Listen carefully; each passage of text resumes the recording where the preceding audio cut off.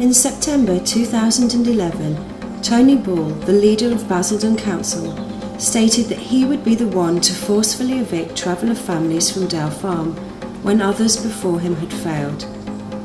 He staked his career and upwards of £18 million of public money. What he failed to acknowledge was that this time the travelling community would not be standing alone, and that the whole world would be watching.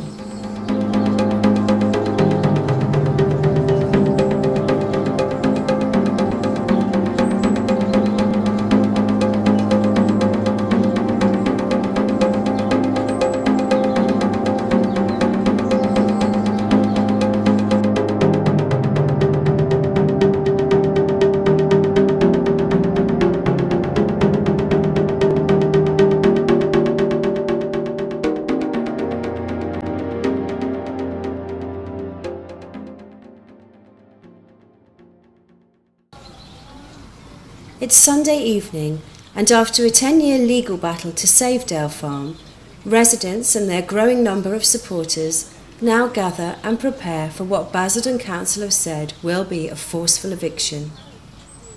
In a final attempt to remind the world that this is a community of families, photographs of some of the youngest residents are taped to the front gate. Outside, 100 bailiffs and 500 police officers from all over the country are on standby. Dale Farm goes into lockdown. I didn't actually think I was going to resort to this, really and truly. Never ever thought in a million years. If you look around, you can actually see people's lives are ruined.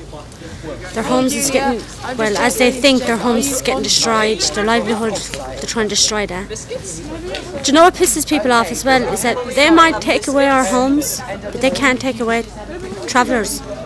Because we're going to be here forever. No matter what they do, they can't push us underneath the carpet.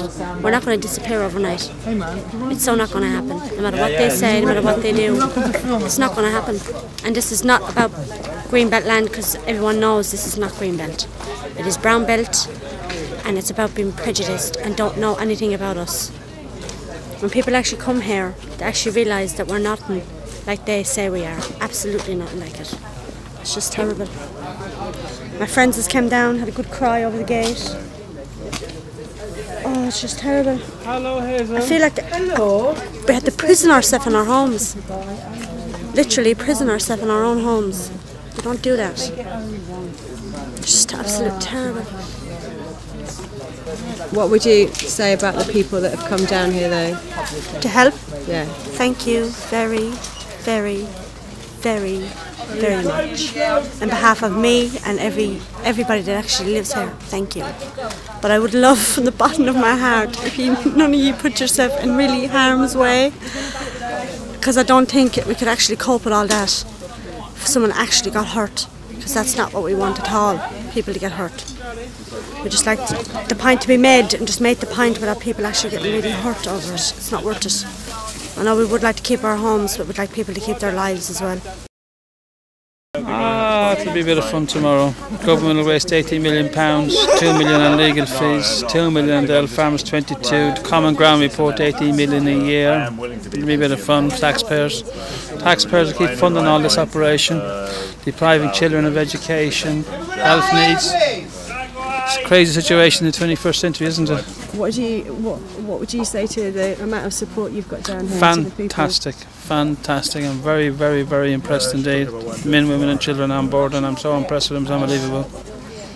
I am so happy to see the turnout, really am. So everything here, people working tirelessly through the night, through the day, through the night, through the day, solidly.